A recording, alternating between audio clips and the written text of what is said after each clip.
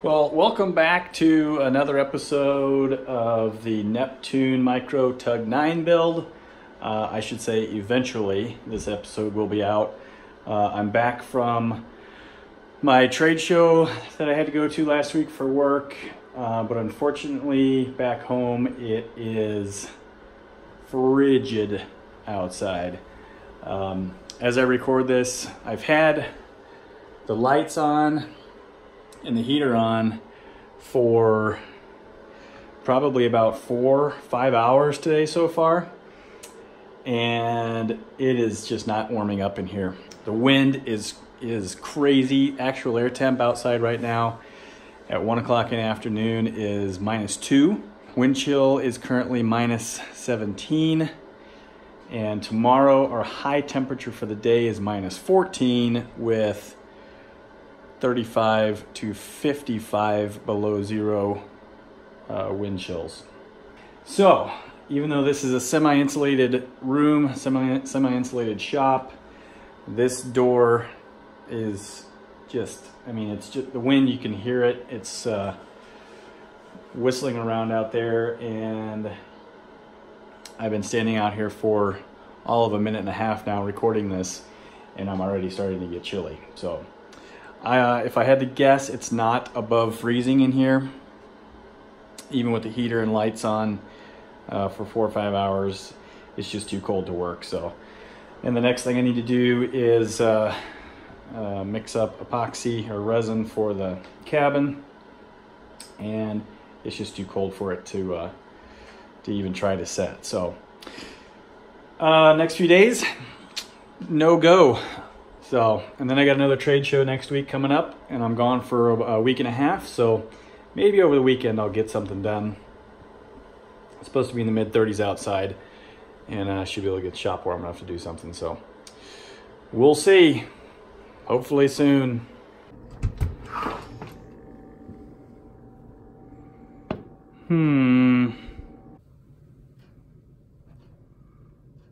-16. Nope, still too cold. And my space heater broke. I'm gonna take it apart, see if I can fix it, but I ordered a new one just to be sure I have something to keep me warm when the temperature actually does warm up. Oh, hello, Jersey. How you doing? Yeah? Space heaters are good, aren't they, huh? That's Jersey, our Hungarian Pumi. So I'm not going out there, but that's the backyard, snow covered. The fence is a 3-foot fence. It's about 1/3 covered, so that's 12 inches of snow sitting out there. It's cold. Well, I'll do a cold weather test just to see if our grease is holding up. Oh yeah. That moves nicely. Holy shit, is it cold out here. Whew, I'm going back inside. It's finally above zero in southeast Wisconsin, and I have sort of heated my shop. I've got a new space heater right there because my old one, which is right there, decided to stop working. Actually, it kind of still works, but the switch is all finicky, so I'm gonna take it apart, see if I can fix it. But in the meantime, I went ahead and bought a new one, which oscillates and actually blows air rather than just kind of radiating it out. So I'm hoping that this one will heat the shop a little bit faster than what the other one did. In addition to the halogen lights that I have in here, those burn nice and hot. I'm hoping that the rest of the winter I'll be able to continue to work out here as the temperatures, go back and forth. We are 12 to 15 degrees, something like that today. Actually, I may have hit about 18 degrees today, but still pretty cold. But the sub-zero temperatures are gone for the time being. we're actually in for a little bit of a warm spell here in the next few days. We are actually in for a little bit of a warm spell here the next few days. It's supposed to be in the mid 40s, mid to upper 40s here over the weekend into Monday, Tuesday. Today is February 1st. End of January, most of February, typically the coldest months here in Wisconsin. I knew that I was going to have a little bit of a slowdown as we entered these months. Was hoping not to go 3-4 days without doing anything outside of work trips. So I did have a work trip that was 5 to 6 days long, something like that, last week. And then I came back to sub-zero temperatures and about 12 to 14 inches of snow. So wasn't able to do anything on the tugboat those days because I was either clearing snow or just avoiding the cold altogether. So hopefully over the weekend, with the temperatures warming back up and with a new space heater, I can start working on some of the cabin pieces, which are sitting right back there. It's time to install those side pieces and then start placing the front pieces together, which starts with the centerpiece of the cabin right here, this straight section, and then I still have to cut these side pieces out because those are custom fit. So I got to figure out how I'm actually going to install that front piece. I'm probably going to rig up something on the ceiling here to where I can suspend that in the space while I epoxy it and fiberglass it in place. The side pieces I think are probably fairly easy to do without rigging up anything. Maybe just a little bit of clamping pressure to do that.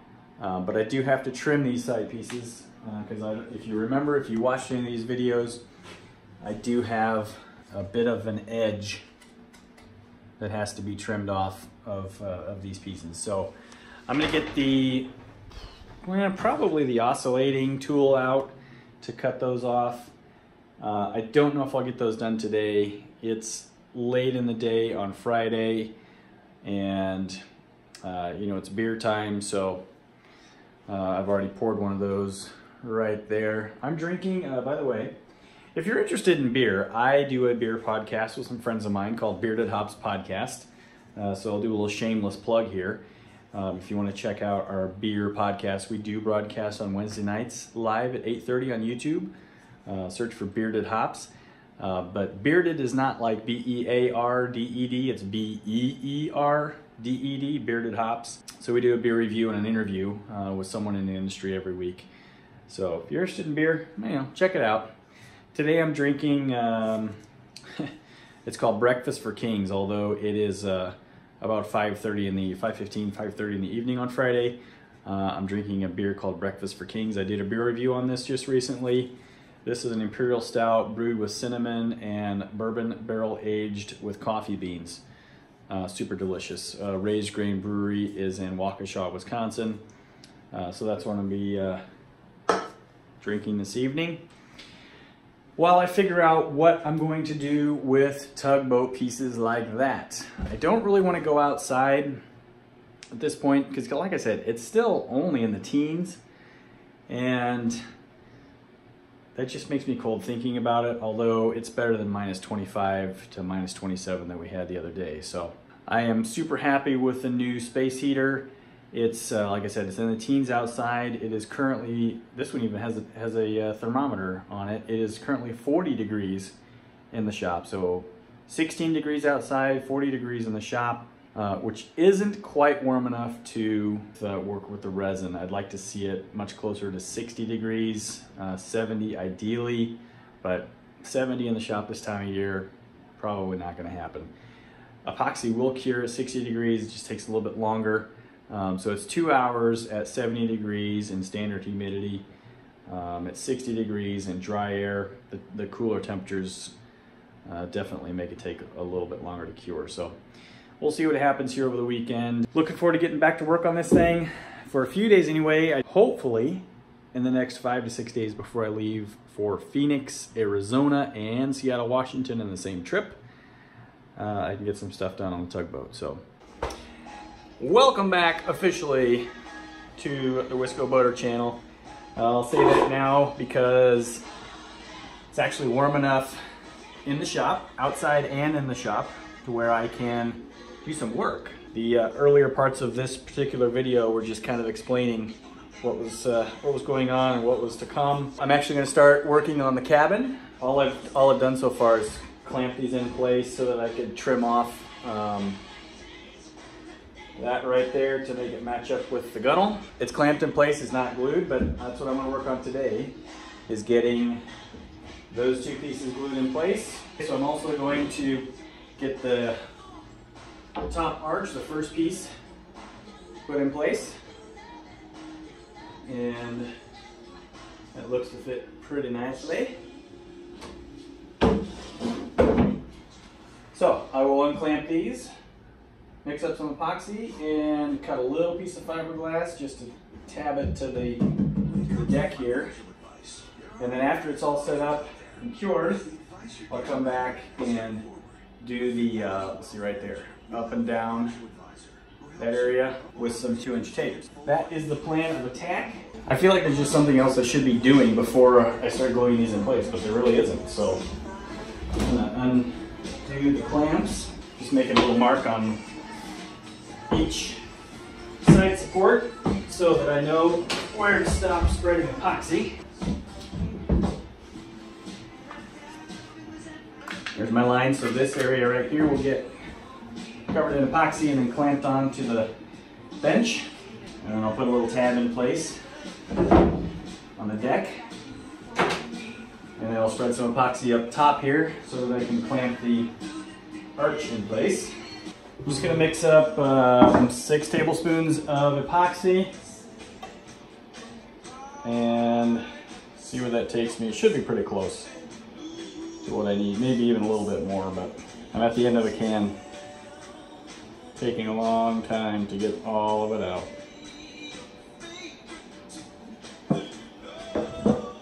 And of course, the new can comes out super fast. Okay, well I mentioned earlier in the video that I like to see 60 degrees in here before I start doing epoxy. It is 51. So definitely cooler than I would like, but I'll leave the heater and the halogen lights going all day today, and hopefully the temperature will keep climbing and I can get that 60 degrees temperature that I want to see. It will cure at 50, it just takes longer. Okay, got the brush, scissor, and 2-inch tape. So I'm just going to brush on epoxy in this area, clamp it in place, and then do the tape. So it should be fairly simple, straightforward.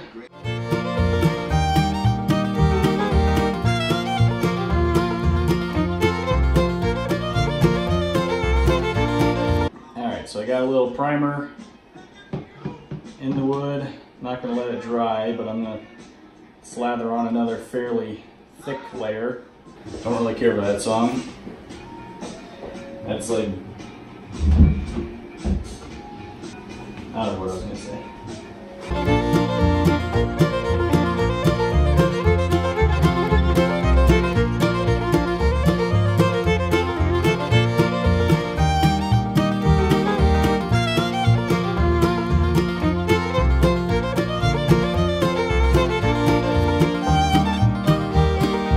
More epoxy than I thought I would on this side, so I'm going to mix up another 6 tablespoons for the other side, and I should have enough to then do the arch after I get that side done. So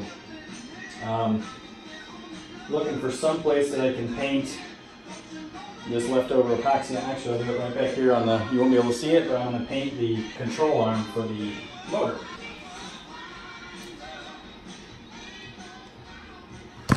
Shit. Here's what I just did, is just coated the control arm back here. Put a little extra epoxy down on the seam right down there. And now I'm going to do the other side over there.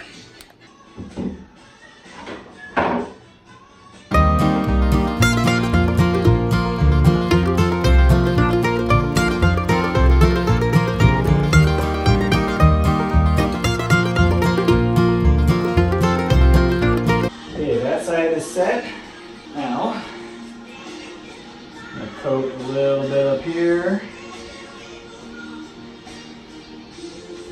A little bit over here.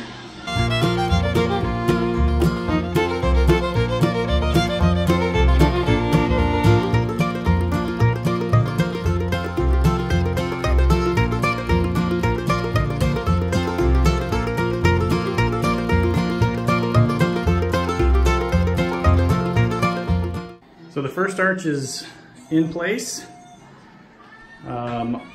Down here, I tabbed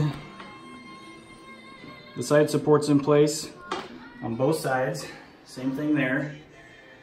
And then just drizzled epoxy down that seam right there and right down in here. After this cures, I will come back and put some 2-inch tabbing. I did a tab there and another one right there. But I have to come back and do some tabbing there all the way around. Same thing over here. I might do some gap filling first. I ran a tape line off the right off the center line of the stern up to the top of the cabin. The rear roof support anyway, and then down to the front bow post. So this will help me maintain a nice straight center line while I'm working the other roof supports. I'll just adjust that piece of tape as I move forward.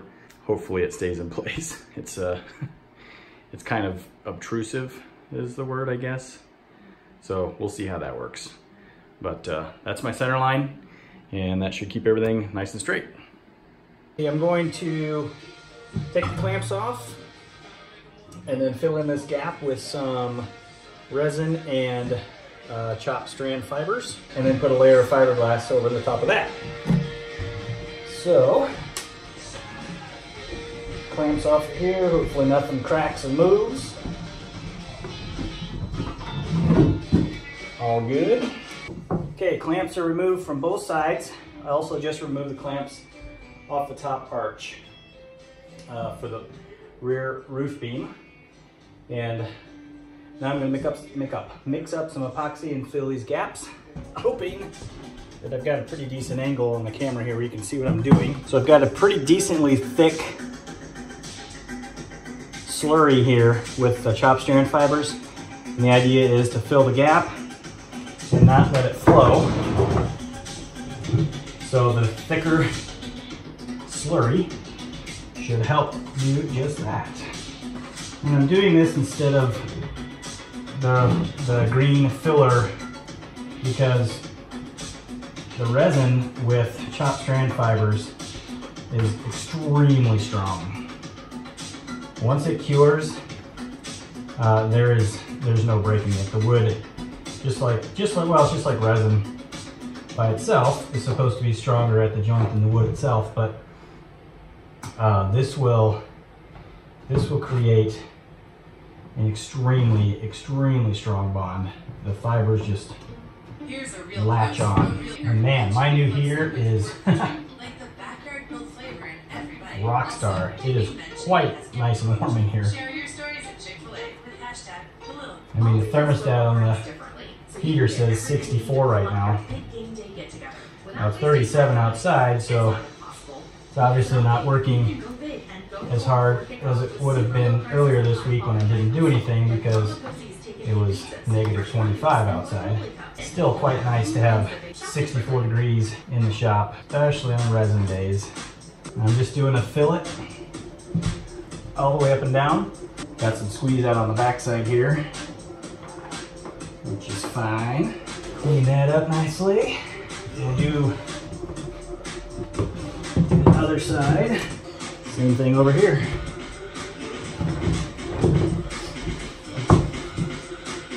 This side doesn't actually need quite as much. The gap is smaller. So the 6 tablespoons that I mixed up should be just about perfect. Can't do anything with my left hand apparently. Can't even get in there with my right hand. Well, that didn't go exactly perfectly as planned, but did okay. All right, so that's what the fillet looks like. So now I'm going to take, I did the same thing on that side. Now I'm going to take some tape, some fiberglass tape, and clean up and just lay up over the top of that fillet, down around there, and that little gap right there on both sides. So now I'm going to start taping up these joints. And I'm just using 6 ounces or 6 tablespoons of resin as I've been doing. I've already got the base for it laid down, so all I gotta do is cut a proper piece length, and then lay it in place. So figure out how much we need here. Well, I apologize, my phone ran out of memory right as I was starting this, so I erased some things and just gonna be able to show a quick video of the 2-inch tapes that I did on top of the chop strand fiber fillet. Both sides are done, and I was able to get the back side covered as well on both sides. So once this cures, that clamp and this clamp can come off, and I can continue working on the sides of the cabin, which are sitting right there. So that's what's next. Now it's time to relax the rest of the day and just let this stuff do its thing. I have a pretty exciting update, I guess. It's gonna seem like a lot of progress, but it's really not. You see all those pieces right there? That's all the trimmings of what was an extremely annoying iterative process to get to this point. Now, don't worry, you didn't miss much. I just was not going to record the 3 hours of back and forth and back and forth. I bet I made, between these two pieces, I probably made 15 to 20 trips. In here, out there, in batches back and forth constantly. So you did miss that, but there isn't really anything else done here except have the cabin sides clamped in place. So here's what I did. I had to make a bigger notch right there to fit over the quarter round. The instructions don't say anything about not installing the quarter round when I did. It probably could have been, should have been installed after I had the sides in place, but whatever, that's done. I also had to trim right in there. I've got a little bit of a gap to fill, that's no big deal. This here had to be trimmed, that had to be notched, because before I had just trimmed this cabin side piece. You can see the mark. I had it trimmed to the deck, but it has to be trimmed to the side support to fit over like that, okay? I also trimmed the back of the cabin to be flush with the cabin side support, and found out also that either I mismeasured by 3/4 of an inch or something just isn't quite right. But this isn't a big deal either. The top of the cabin side should be flush with the top of the cabin side support. It's about, it's about 5/8 of an inch difference. So what I'm gonna do is just come back up here, and after this is all resin glued in place, nice and sturdy, but before the rooftop goes on, I'm gonna come back here and I'm just gonna mark a line gradually coming down to meet that. So the arch is gonna be just a little bit different than plans, but it's not gonna make any difference. There's actually a little bit of a raise right there anyway. So the other side is the exact same way. You can see it. It doesn't quite match up perfectly with the top of the cabin sides. So,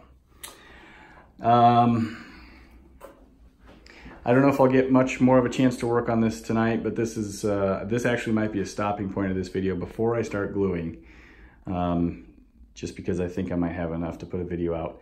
And then I travel for work for another week and a half. So this update will be, oh, this here, you might be wondering what the green strap is. That's to pull the cabin side supports back just a little bit so that they're level. Okay, so it probably needs to come back just a little bit more, right about there. But I'll work on that once, I'll make sure and get it all squared up before I actually start gluing. Things did move a little bit because I actually knocked that clamp off while I was working on that side.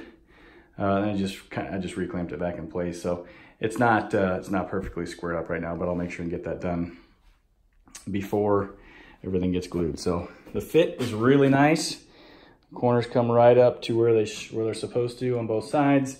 I've got an easy glue joint and gap to fill there, and then that's super easy as well.